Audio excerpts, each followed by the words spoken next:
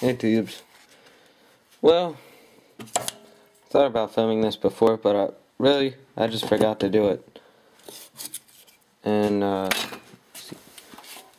this is a Briggs & Stratton Fun Power engine, 5 horsepower from a go-kart. A guy at work was in the shop, and anyways, I got to working on it. It needs this rubber piece for the breather, and one for the breather tube to the carb. Probably needs a ton of carb work too, because that's all rusted up. I really should have had my camera on. The head, this was on the outside. There was no spark plug. It was all rusty. These valves were super rusty. I have the valves right here. Intake valve. See how rusty that is, even though I've cleaned it off a good bit. Now I'm cleaned up more. I had to take them out with a tire iron, like this, and hitting it with a hammer and stuff. And this was the worst one. Look how badly it's pitted.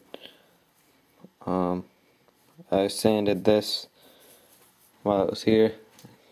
A lot of hammering. The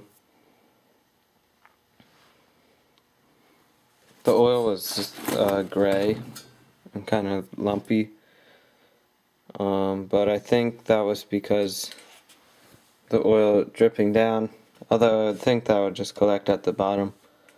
I don't know, maybe for some odd reason it didn't. So I just got the piston out. It was at the top, unfortunately. And I just cleaned it up a bit with a rag or a paper towel. That moves freely, so that's good. Can't feel any play up and down. Here's the cam. It looks pretty good. Can't feel that scratch. I guess it needs new rings, obviously, and valves. If the valve seats are fine and the valve guides. So I don't know if it'll work, but whatever.